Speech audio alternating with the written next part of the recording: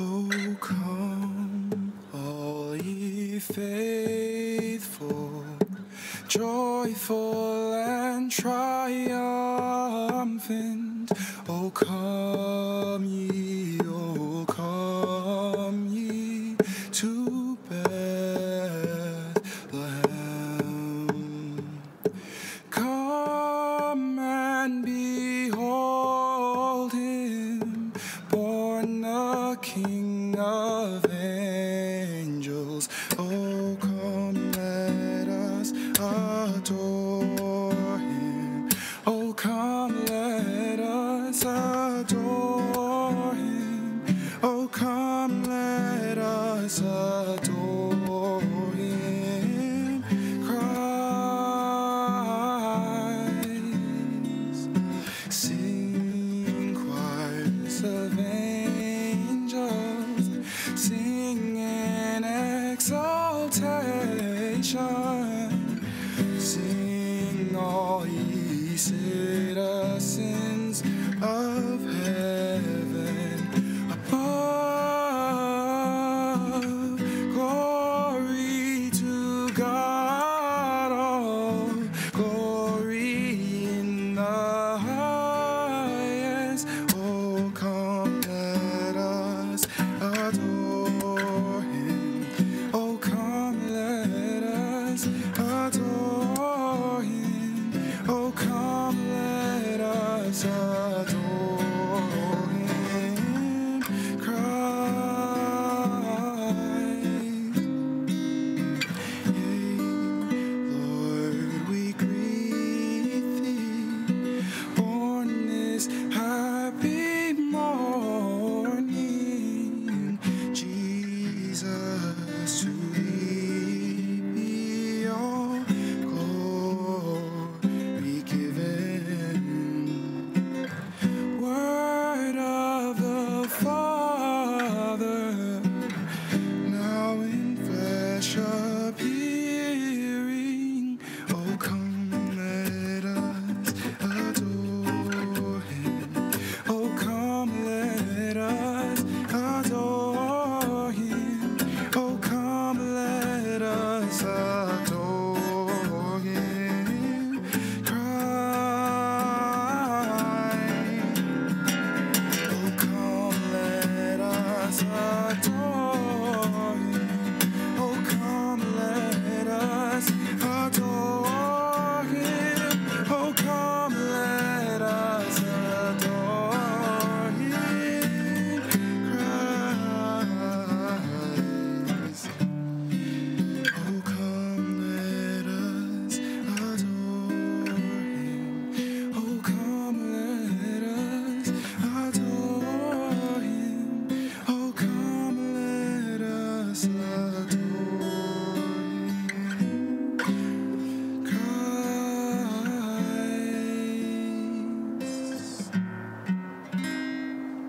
the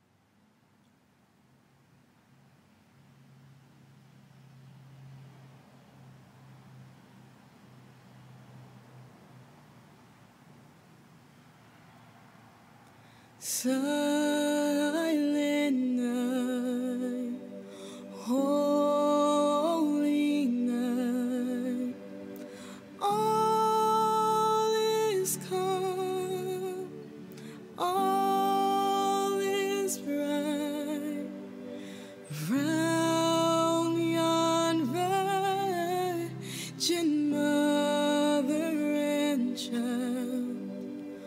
Holy infant, so tender and mild, sleep in heavenly peace, sleep in heavenly peace.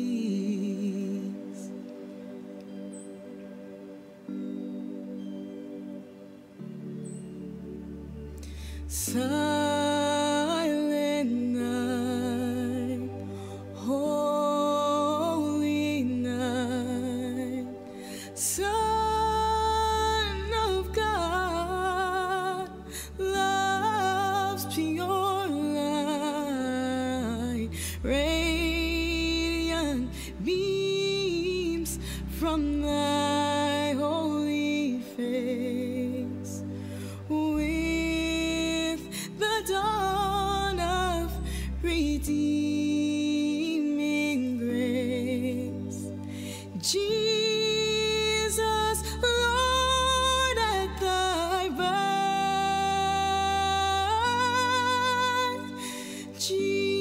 Jesus, Lord, at thy birth.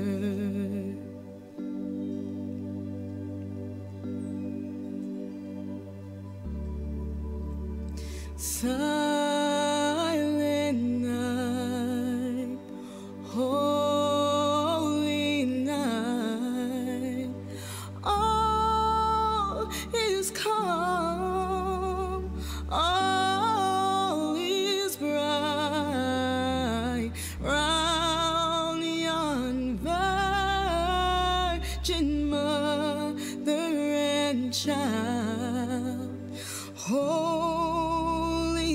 infant, so tender and mild, sleep in heavenly peace, sleep in heavenly peace. Oh, sleep in heavenly peace.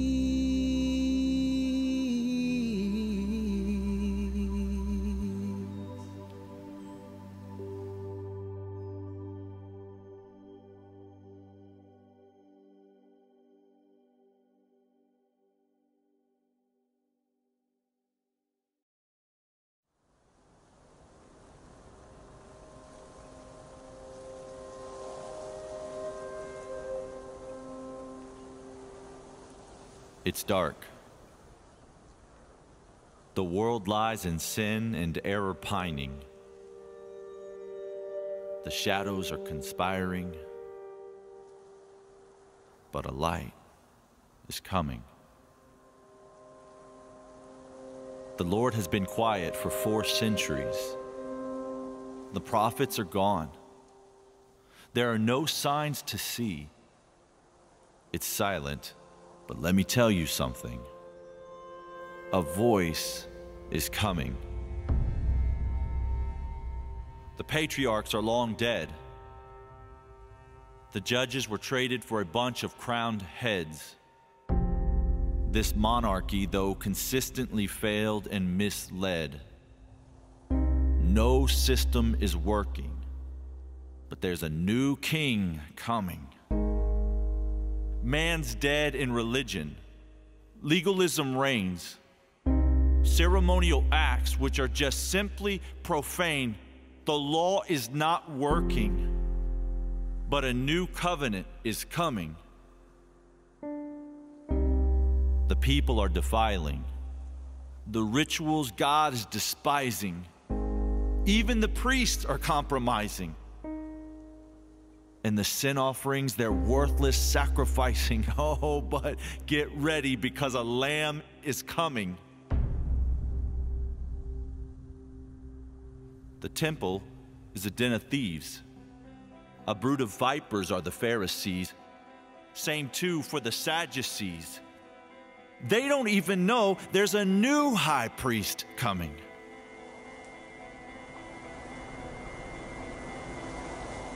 The nations are suffering. Evil is chuckling. And the faithful are left wondering, does God even care?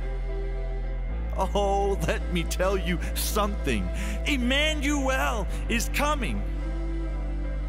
God's people desire a glorious king. The world is yearning for eternity, a perfect sacrifice each soul desperately needs. it's a silent night, but hope is in sight. A most precious gift God is bestowing. The Bethlehem star begins glowing. Let the good news start growing. A baby is coming.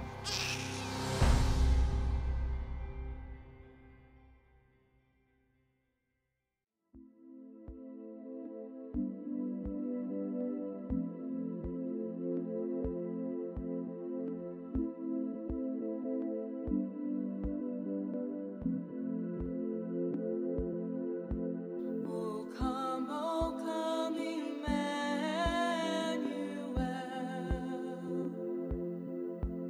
and ransom captive Israel,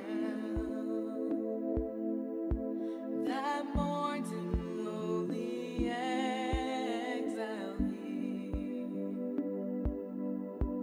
until the Son of God appears. Rejoice, rejoice, Emmanuel shall come to thee, O Israel. O come, desire of nations bind, all peoples in one heart and mind.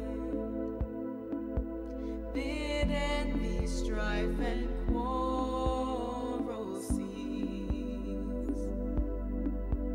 Fill the whole world with heaven's peace.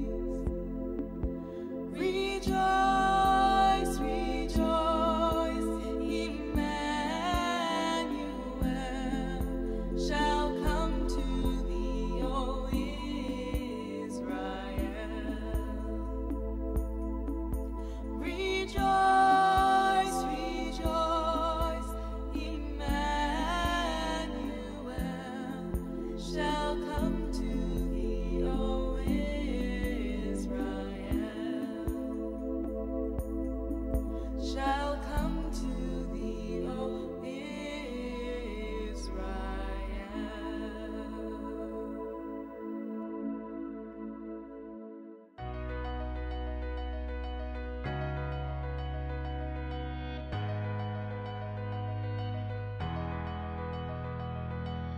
Greetings, everyone.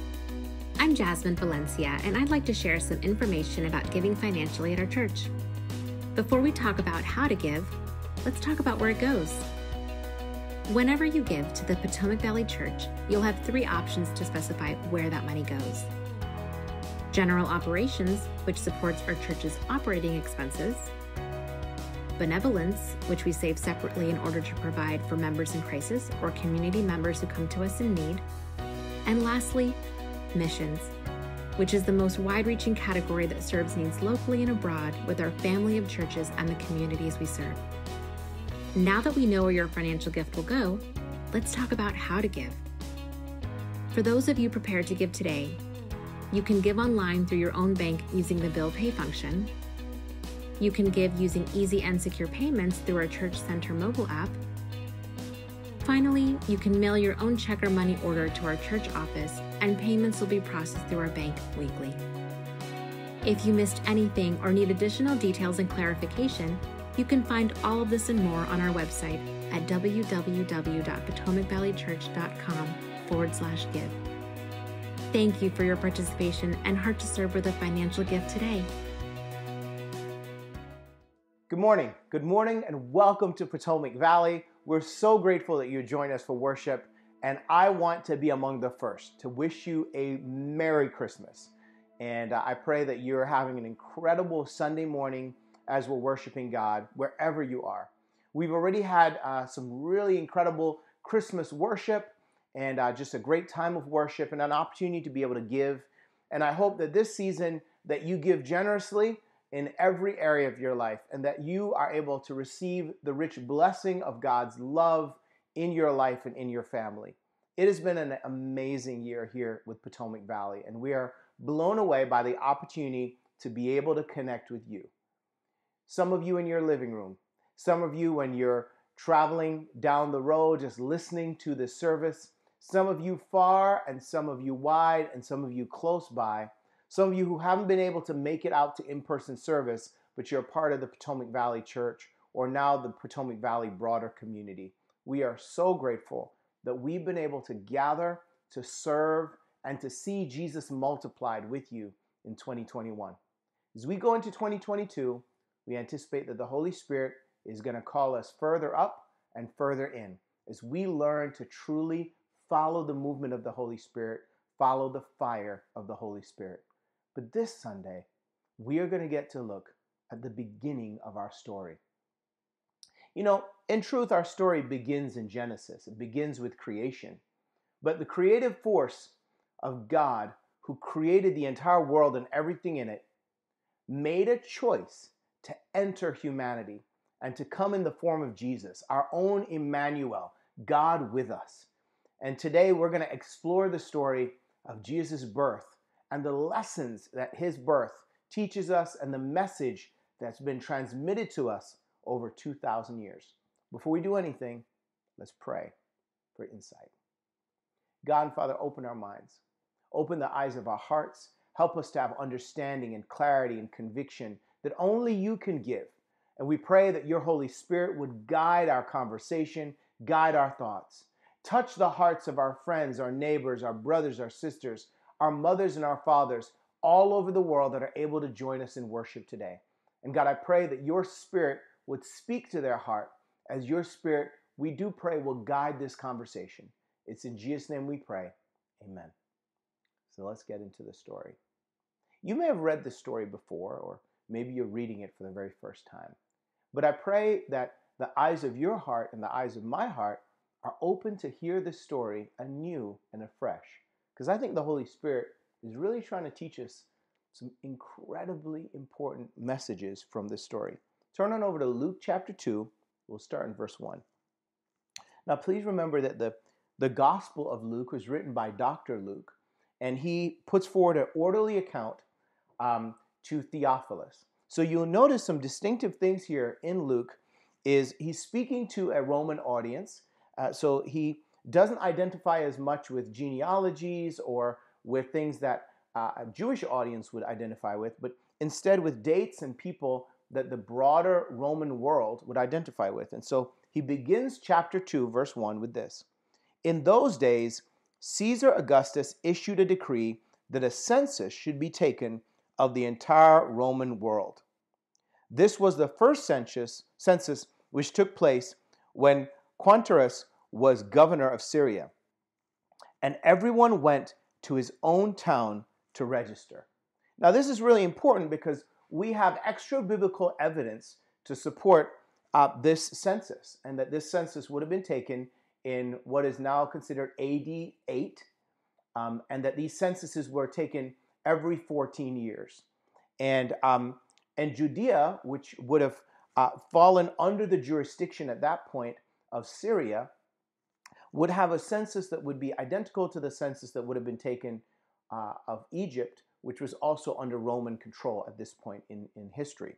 And so we have extra biblical evidence that shows this process of taking a census, and that every man or every head of household would be required to go back to their place of tribal ancestry. This would mean that Joseph would go down from Nazareth, and we'll just pick up and read here. It says, so Joseph also went up from the town of Nazareth in Galilee to Judea, to Bethlehem, the town of David, because he belonged to the house and line of David.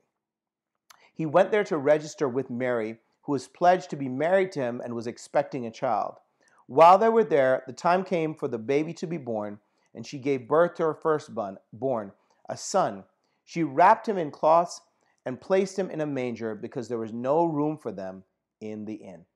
So every 14 years, these censuses are taken. So we know that happened. Joseph was a part of the lineage of David and therefore needed to go to Bethlehem.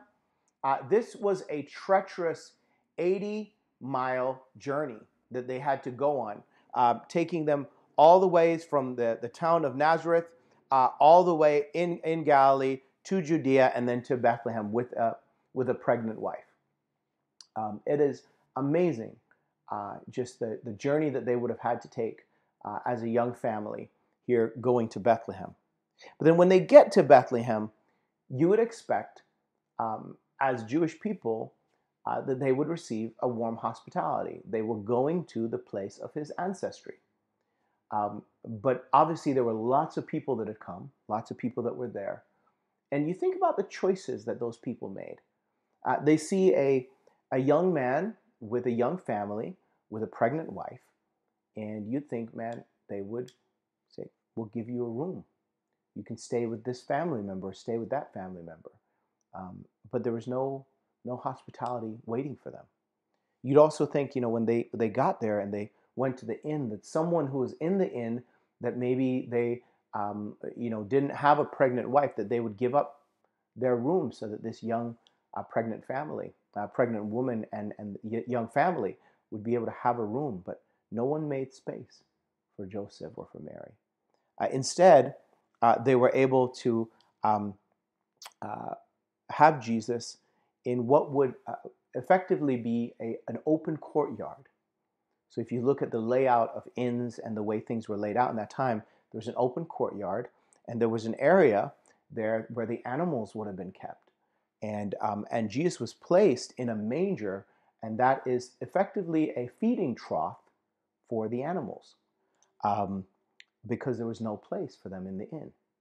Now, I remember when Tasha and I were trying to figure out where our son Mackay and our daughter Journey would be born.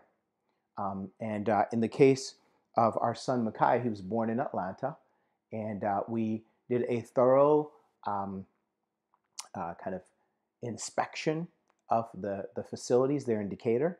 It's still right there in Decatur, and we met with the doctors, we met with the nurses, we evaluated everything that was there. When Journey was born in Philadelphia, we did the exact same thing. We went through the classes. My children being born in a safe, sanitary environment was really important. My children being able to get the best medical care was very important. And Tasha, when Mackay was coming, Tasha actually went through 2 days of labor, and I had questions for every single medical intervention, whether it was just giving a little bit of medicine or the epidural, or every doctor, every nurse that came in, I had lots of questions. And Tasha can tell you, I was prolific in my advocacy for my wife to get the very best care. Now, the creator of the universe picked the time and he picked the place. He could have chose anything. If he chose, Jesus could have been born in the palace of Caesar in Rome. He could have been born surrounded by the best medical care of the time. If he chose, he could have been born in Jerusalem, in the palace of Herod. He could have been born in the governor's house in Syria. God could have chose any place, any time, but he intentionally chooses to enter our world and to be born in a courtyard and to be placed for his first place of rest in a feeding trough for animals, and to have the young family that's caring for him travel 80 miles in dangerous terrain. We serve a God who is very, very, very clear in his message. His entry into the world was a clear message that his desire was that all people, from the lowest of men to the highest of kings, would have access into his kingdom. And his birth tells us this. The response of humanity to him also teaches us an important message, that a lot of times we get consumed in our own interests and we don't make room for God in our lives. As we get ready to go into the Christmas season, let me ask you a question. Have you welcomed Jesus into your life? Is there room for him? Or does he find himself in the courtyard of your life? Does he find yourself in the undesirable places in your life? Or is he central to everything in the living room of your life, in the intimacy of the bedroom of your life, in your place of highest regard, or in the place of least regard? In our society today, as it was 2,000 years ago, we treat Jesus the same way. We often don't make room. But Jesus does not treat us that way. In fact, he comes into the world, grows up to be a man of renown and recognition and faith and character and courage. And he tells his disciples that in his Father's house, there are many rooms. There's always room for God. And God always makes room for us. But we have to make choices about making room for him, however he might express himself to us. Let's continue reading the story because there's even more insight that we get after the birth of our Messiah, our Emmanuel. Verse 8.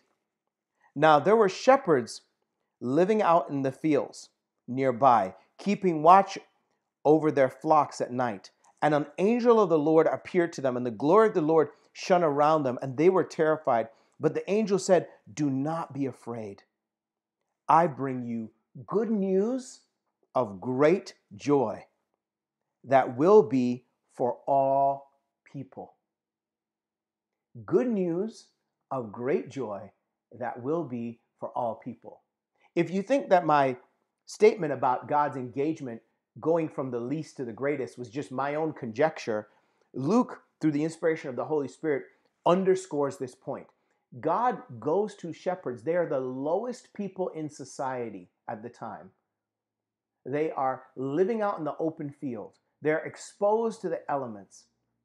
And you would think that this message would have come to the highest of kings. No, it comes to the lowest of people and the angels of the Lord. There's a divine intervention, a divine message. And the message is this: I bring you good news of great joy, which will be for all people. Today in the town of David, a Savior is born to you. He is Christ the Lord. This will be the sign to you. You will find a baby wrapped in cloths and laying in a manger. Suddenly, a great company of the heavenly hosts appeared with the angel, praising God and saying, "Glory to God in the highest, and on earth peace to men on whom his favor rests." When the angels had left them and gone into heaven, the shepherds said to one another, "Let's go to Bethlehem and see this thing that has happened, which the Lord has told us." So they hurried off and found Mary and Joseph and the baby that was lying in the manger. When they had seen him, they spread the word concerning what had been told them about this child. And all who heard it were amazed at what the shepherds said. But Mary treasured up all these things and pondered them in her heart. And the shepherds returned, glorifying and praising God for all the things they had heard and seen, which was just as they were told. I am amazed at the willingness of Mary. Last week we talked about the Magnificat. We talked about her faith and her song and her willingness to trust God. This young teenage girl to trust God to do what had never been done before and would never be done again, for a virgin to have a child. I'm amazed at the courage of Joseph to not say, "You know what, Mary, why don't you stay home?" But rather, "I completely claim you as my wife, even though we've not had any physical relations. And I'm willing to trust God that we're going to go on an 80-mile journey to the home of my ancestors, and I'm going to trust God to provide a way." I really am inspired by Joseph's courage. But I'm also taken aback by the selfishness of the people of Bethlehem and by the humility of God. You know, when you have all the power of the universe at your disposal, it'd be easy to use your power for your own glory or use your power for your own interest. And we live in a world where we often see people abuse their power. But our God and our Jesus shows us the way of humility, the way of righteousness, the way of going from the bottom and serving all people.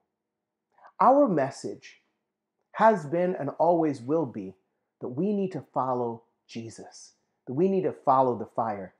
And as we embrace hospitality for the holidays, I pray in this conversation that we're having that we can make a choice to make room for all people. Let it not be said about us that when God comes knocking at our door, that we say there's no room. Now, how could that play out for us here? As a church, we've talked a lot about the importance of Matthew 22, loving God with everything and loving your neighbor as yourself. Matthew 25, loving the least of these and seeing God in the face of every person, specifically Jesus in the face of every person.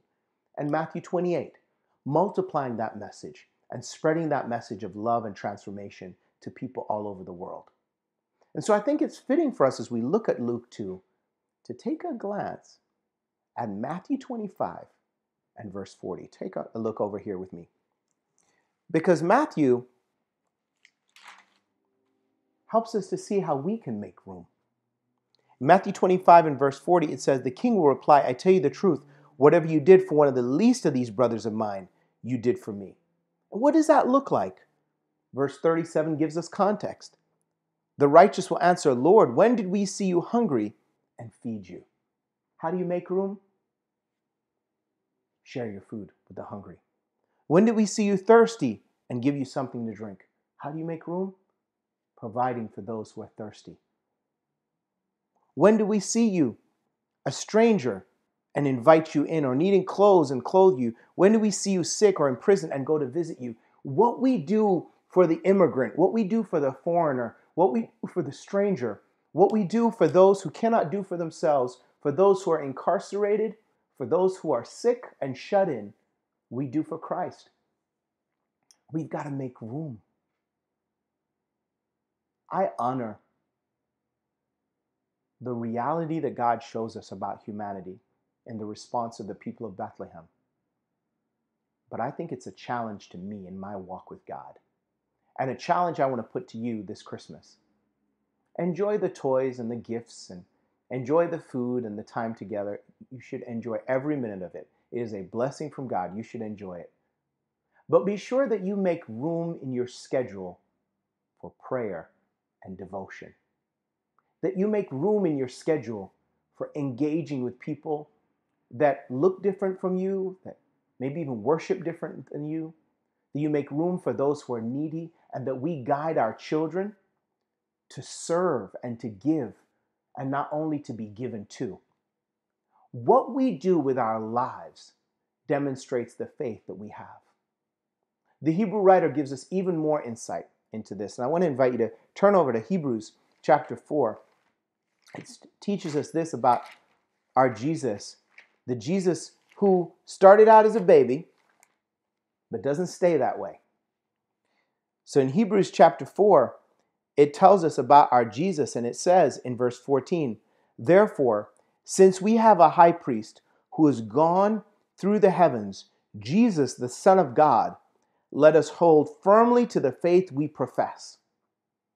For we do not have a high priest who is unable to sympathize with our weaknesses, but we have one who is tempted in every way, just as we are, yet was without sin. Let us therefore approach the throne of grace with confidence, so that we will find mercy and find grace to help us in our time of need." Jesus understands what it's like to be in an unsafe, unsanitary environment. He understands what it's like to not be welcomed in. He understands what it's like to be rejected, to be misunderstood. He understands what it's like to feel so much grief that he's at a point of pain and a point of I can't even live. That's what he says in Matthew chapter 26. He's like, I'm overwhelmed with sorrow to the point of death. If you're feeling suicidal, like you have no hope, Jesus knows what that feels like. If you feel disconnected from people and like no one's there for you, Jesus knows what it feels like. If you feel abandoned and broken down, Jesus knows what it feels like. If you feel like you have all the power in the world, know that there's one who actually has all the power in the world. And he chooses to use his power and his position of privilege to lift others up. He knows what it feels like to feel powerless and to be powerful. He knows what it feels like to be hungry, as he was in the desert, and to be well fed. He understands our condition, our human condition. And this holiday season, as we try to make sense of what it means to embrace the miracle of Christmas, the miracle of Jesus' birth and entry into the world, my prayer for you, as it is for me and for my family, is to make room. I'll be honest with you. I don't understand God's courage. I would not have put my kid in that situation. But God knows. And he knew that we needed to see who we really are. We needed to see how far he was willing to go.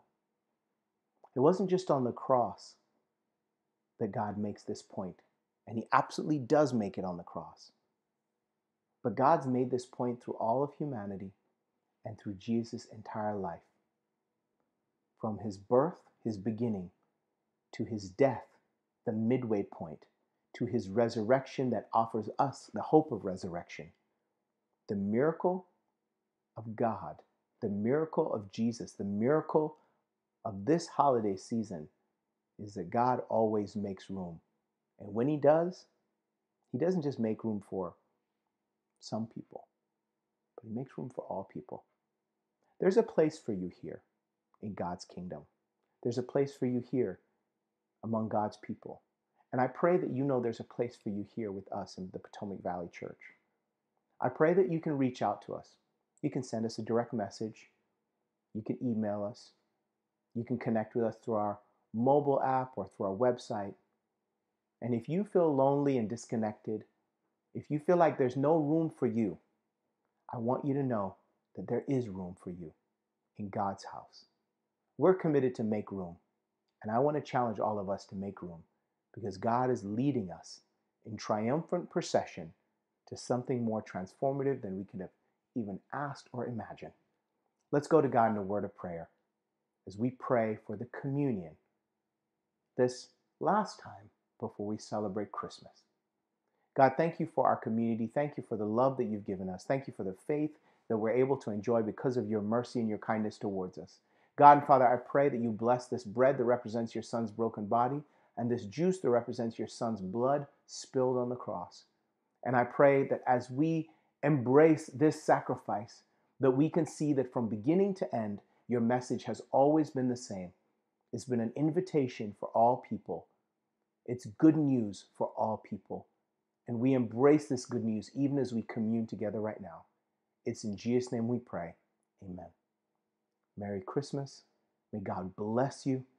And I pray that you will be a miracle and a blessing to someone else as you embrace God's heart to always make room for all people.